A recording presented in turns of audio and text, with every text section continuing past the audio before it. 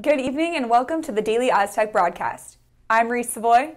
And I'm Jenna Meyer. On March 20th, San Diegans took to the streets of downtown following the March 16th shooting of 8 individuals in Atlanta, 6 of whom were Asian American women.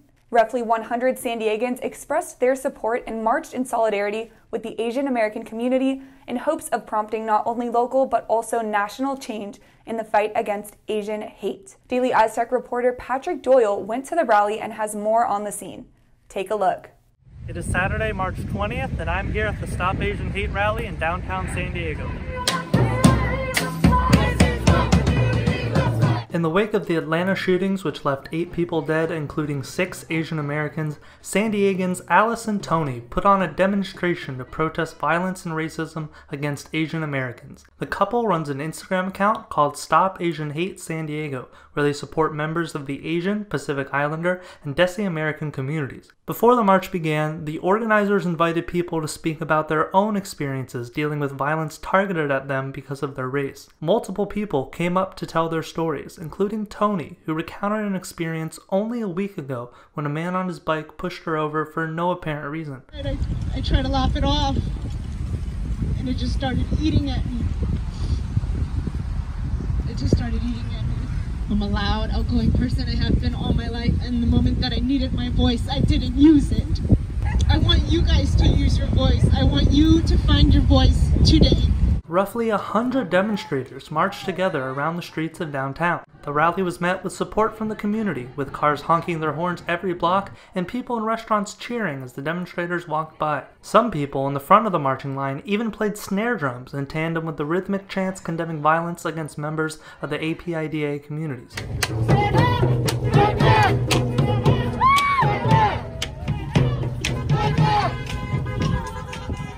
Many of the rallygoers were angry and frightened in the wake of the Atlanta shootings, and some felt that the shootings were just the culmination of centuries of racism against Asian Americans. Filipino-American D. de Guzman felt disoriented when he first heard about the attacks.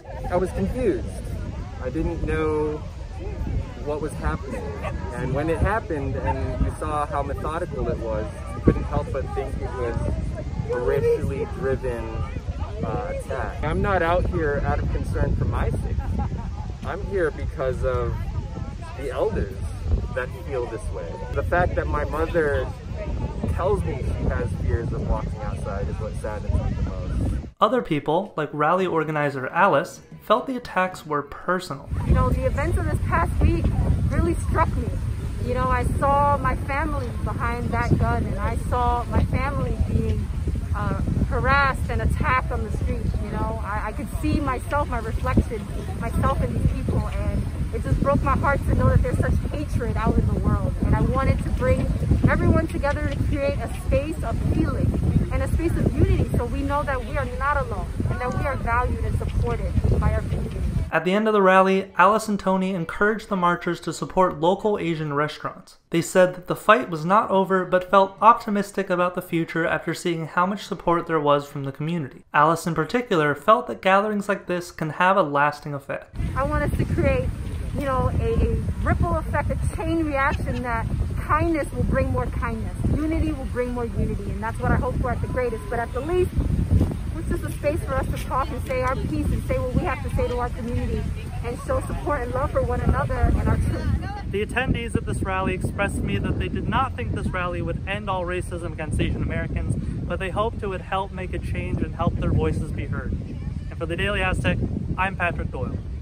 Although basketball season is over, the home of the San Diego State Aztecs will remain full.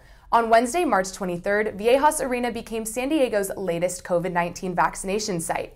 10% of the vaccination appointments will be reserved for a new program called the Scheduling Assistance for Vaccine Equity, as known as Project SAVE, whose goal is to allow easy access for eligible communities across San Diego County to get vaccinated.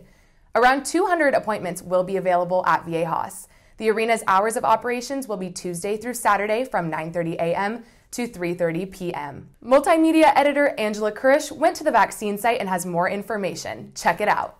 Looking to get vaccinated? Look no further. San Diego State University and San Diego County have partnered to announce a new vaccination station at Viejas Arena. County Board Supervisor Nathan Fletcher was here this morning to announce that starting tomorrow, March 23rd, vaccines will be available to those who are eligible from Tuesday to Saturday from 9:30 a.m. to 3:30 p.m. It will showcase our community coming together to administer vaccines in an equitable way and will help pave the pathway for our recovery. The opening of a robust vaccination site at this well-known location offers an important expansion of our ability to not only administer vaccines, but to ensure an equity-based focus. In partnership with pilot project Project Save, 10% of the appointments at Viejas Arena will be reserved for those in the county's hardest hit communities, according to Fletcher and SDSU Associate Vice President of Health, Wellbeing, and Accessibility, Andrea Dooley. We appreciate the opportunity at San Diego State to host this county-operated site. Some of the communities that have partnered up with Project Save and attended today's press conference include the San Diego Refugee Communities Coalition and the Somali Family Services of San Diego. Having equitable distribution of the vaccines, since equity is at the forefront of all that we do, to echo what everyone has already spoken about, is imperative. Having equitable access to the vaccines is part of that, and having a vaccine site in such close proximity to the community is something that we're so excited about. We're really happy to be able to share this news with our community health workers, so that our community can stay healthy and safe and get vaccinated. With the vaccination site opening tomorrow, the county predicts that around 700 vaccines will be administered per day and hope to increase that number to 1,500 based on supply. And for the Daily Aztec, I'm Angela Kurish.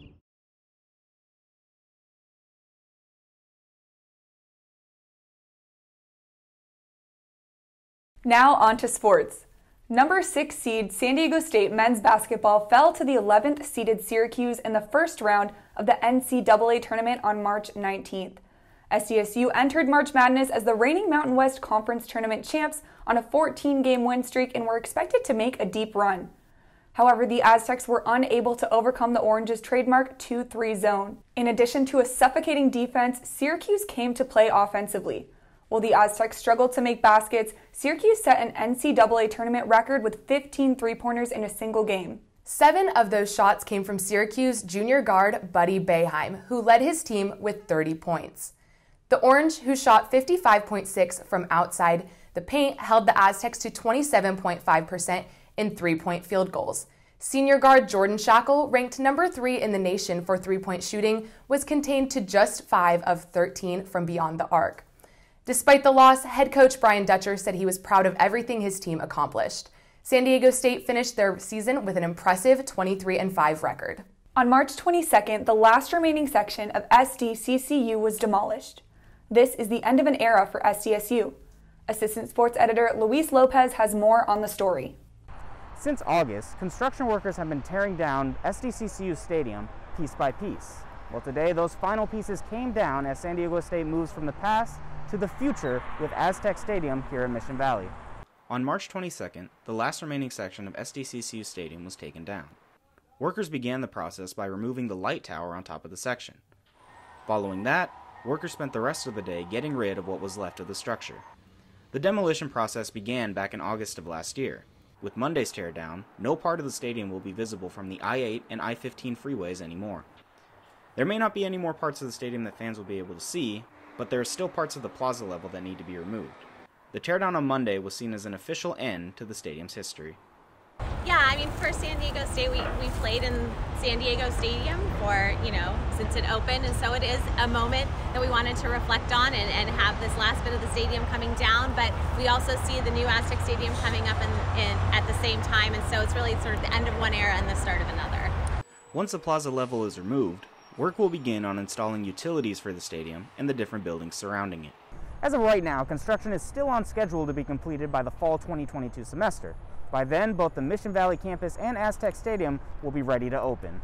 And for the Daily Aztec, I'm Luis Lopez. That's all from us here in the studio. Thanks for watching, and make sure to keep your eyes peeled for our next broadcast on all of the latest SDSU news. And for the Daily Aztec, I'm Jenna Meyer. And I'm Reese Savoy. Stay healthy and have a great day.